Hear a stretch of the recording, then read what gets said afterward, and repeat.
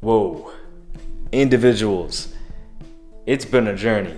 Let's see, let's take it back to November of 2019. As most of you know, I decided to buzz my head completely. It was the first time I had ever done that, and it was one of my favorite cuts, to be honest with you. And let's see, soon after that, I decided to grow it all out, as you guys have, can see that what I've done here. And this is again something I've never tried before. Along the way, I think I've only cut my hair once on the top, just to kind of get rid of those dead ends. And as far as the sides and back, I believe I didn't start growing out the sides and back till August of 2020. So really, it's only been about 9 months for the sides and back and 16 months of growth for the top. But with that said, I feel pretty accomplished. I've come a long way. I'm pretty happy with the turnout. However, I'm dying to have a new cut. Nothing too drastic. I really like my lengths that I had about 5 months ago. I thought that looked pretty cool, and I want to do something similar to that. And also just kind of feel safe.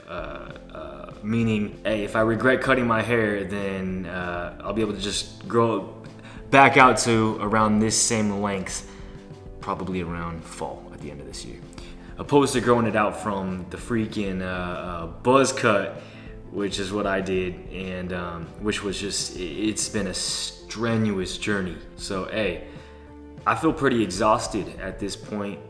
I really want something new, something fresh. You guys know me, you guys know I love kind of switching things up and trying new hairstyles. So what I'm gonna do right now is meet up with my barber, Jeff. It's been, I haven't seen him since summer of last year.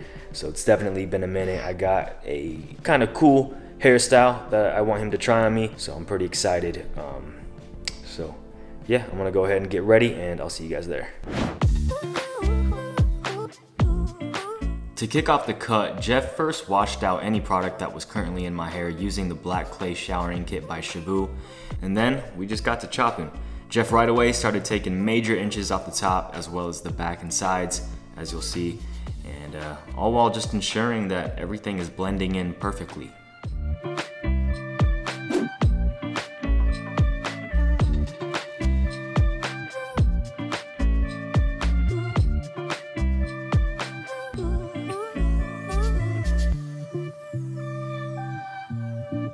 All in all, it was a pretty simple cut. We basically took off about 3 inches on top and about 2 inches everywhere else, which subsequently reduced a lot of weight and made my hair lighter and way more textured.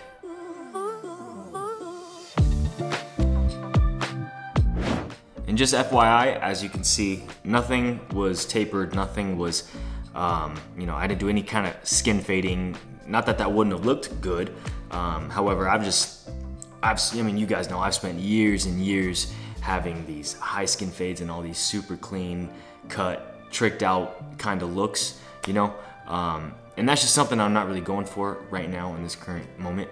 I'm really digging the more messier, kind of grown out natural looks, as it's just kind of a little bit more low key and definitely more trendier here in 2021.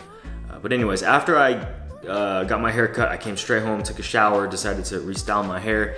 And as you can see a little bit ago, even without any product in it at all, my hair is just so much more layered and texturized. And as far as dimensions go, the top we cut around 5 inches, and the sides and back start from about 3.5 inches, then get longer as it blends into the top. And as far as styling goes, I use the voluminous sea salt spray by my brand Shabu. Now, not only will this provide just great body and volume, but it also works great as a heat protectant. So I then decided to blow dry my hair using the heat setting. I started from the back where it's usually most wet, and then after that I then blow dried my hair all upside down. Usually, as most of you know, I always recommend blow drying your hair in the direction you want it to go in, but for this specific style I wanted to keep things pretty messy. I don't really want any specific direction. That's why I've been just blow drying my hair upside down and just letting it kind of go in whatever direction it wants to kind of go in. However, as far as the sides, that is one thing I tend to always blow dry back just to keep things a little nice and tight. I like having my hair messy, but I also like balance. And of course, you don't want things to get too messy, too out of control to where you look like a complete mess. As far as styling goes, I went with our pomade. Now, one thing I've realized with this pomade as I've continued to use it over this year is it really works like an all-purpose pomade. I mean, obviously you can use it for slick backs, obviously you can use it for pompadours and those kind of old school classic looks, but I mean, hey, you can also get some really cool messy texturized looks out of this sucker as well. And as I've said in previous videos, if you got longer hair kind of like mine, feel free to add in a little water to the pomade for a more smoother application. It doesn't really have any effect on the result, it just helps you get it through your hair easier when styling. But of course, if you have shorter hair, then you don't really got to worry about this little hack. The product will go through your hair just fine. This is just for those of you who have longer hair when it's a little harder to get product through all that hair.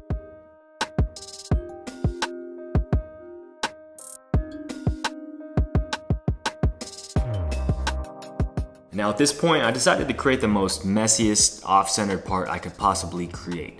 I think that having a messy part really gives off some great style that'll, separate you from everyone else.